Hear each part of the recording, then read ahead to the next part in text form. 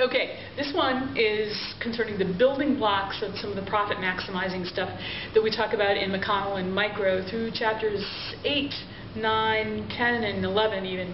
We're going to just go over a bunch of definitions here, some concepts that you're going to use over and over and over again in those chapters. First of all, way up at the top here, profit. Profit is equal to total revenue minus total costs, which I think a lot of people say, yeah, duh, that's probably something that most of us understand pretty intuitively. Let's talk very specifically about what goes into those revenue and what goes into those costs ideas. Total revenue in your book and in most of what we're going to be doing up here is usually abbreviated TR. And total revenue equals price times quantity. The amount that you sell, the quantity, times the price that you charge for each one of those. So price times quantity.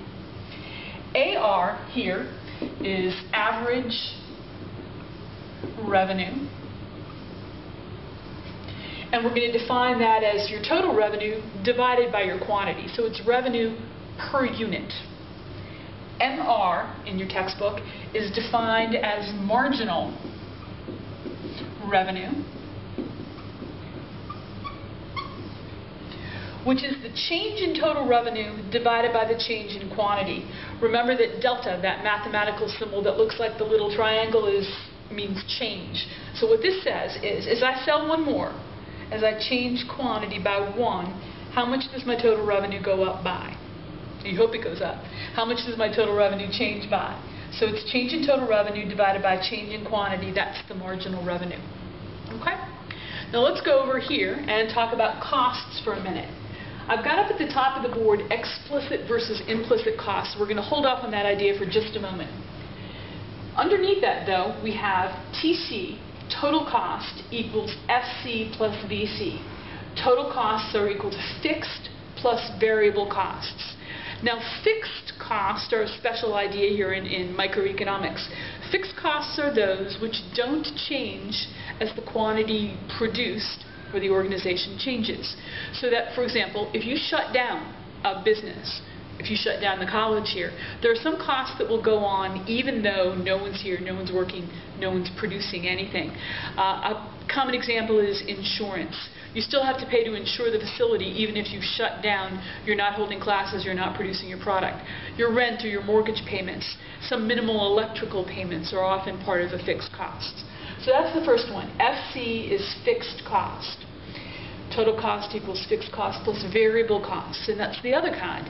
Those are the costs that do change when quantity changes. The common one is labor. If you want to increase more product, you have to hire more people. If you want to increase the production of whatever it is you're making, you have to hire more inputs like the raw materials. If you're printing books, you have to get more paper, more ink, more glue, more material for the binding. So those are all variable costs. If you've worked for a while and you've been in organizations, you might start to think of some examples that you're not sure that fit into one or the other category. Some of those are going to have a combination of characteristics of both, and your textbook calls those quasi-fixed costs. That is a cost that is part variable and part fixed, and that's fine. Okay? Now back here, we're going to talk about a couple more definitions that are associated with costs. This one is average total costs. It's usually called ATC, but sometimes you'll see it as just plain old average cost, AC.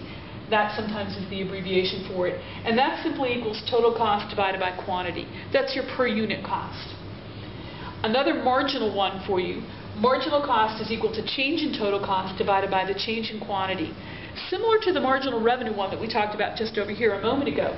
What this one says is as you produce more, as your quantity changes, what happens to your cost? If I produce one more, how much does my total cost change by? Now notice, that's an average, and this is kind of looks the same. Same variables in the denominator and the numerator, but they're really different. This is just the level of total cost divided by the level of quantity. This one is the change in total cost divided by the change in quantity. So they're capturing fundamentally different ideas. We'll also, in some of these chapters, look at the difference between average variable cost and average fixed cost.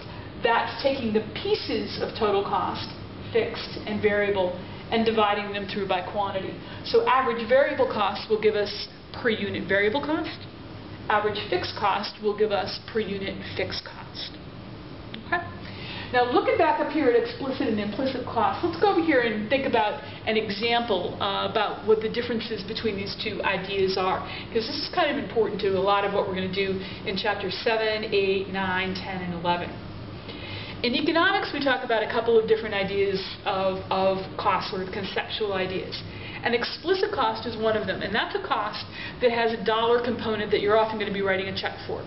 If you're working for me in my firm, I'm going to be writing you a check every 2 weeks or every month for your wages, for your salaries. That's an explicit cost. If I had run a pizza shop downtown in Harrisonburg, I'm going to be writing a check for the guys who supply me for the dough and the tomatoes and the mozzarella and everything else. Those are all explicit costs. But there are also implicit costs associated with producing a product. Now, I'm going to give you an example to show you what I mean. Suppose that we have a company that produces bikes. And this company is known for a really high quality level of bike. Okay? They have a capacity in their factory to produce about 100,000 bikes a year. Right now, they're doing pretty well. They're selling 80,000.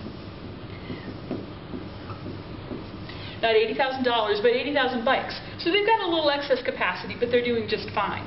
Now suppose that they get presented with a really interesting deal from one of the big box retailers, like perhaps Walmart.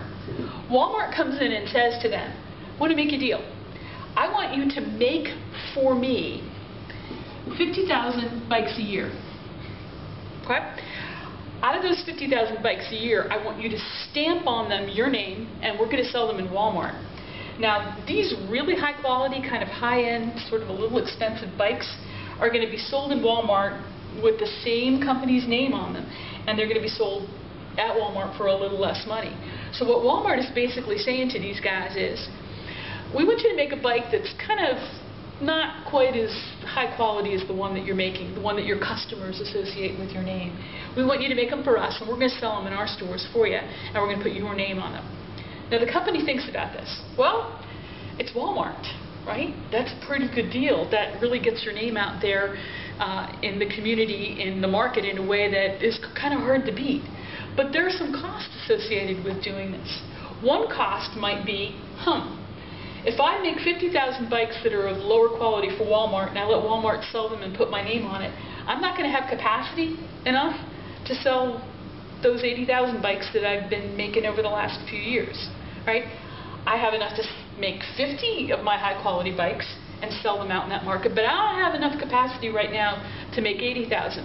So one of the costs, the implicit costs of making this deal with Walmart are the bikes that I won't be able to make, my high quality product that I've been making for all these years, and I won't be able to sell them out in the market like I had before. Another implicit cost the company might want to consider is that if they've been selling high quality bikes for years and they've got a really good association of good quality with their name, and they start selling lower quality bikes in Walmart, what happens to all of those wonderful brand associations that have been going along with their name all along? Do people start to associate their name, their brand, with bikes that might not last as long, that might have paint that chips, that might break down more often, that might simply not be as good quality a product? Those are two examples of the implicit costs that we also worry about in economics and are associated with the idea not only of explicit costs, the kind you write checks for, the kind you report to the IRS, but implicit costs as well. Okay? So, microeconomics, McConnell, concepts that are scattered all throughout chapters 7, 8, 9, 10, and 11.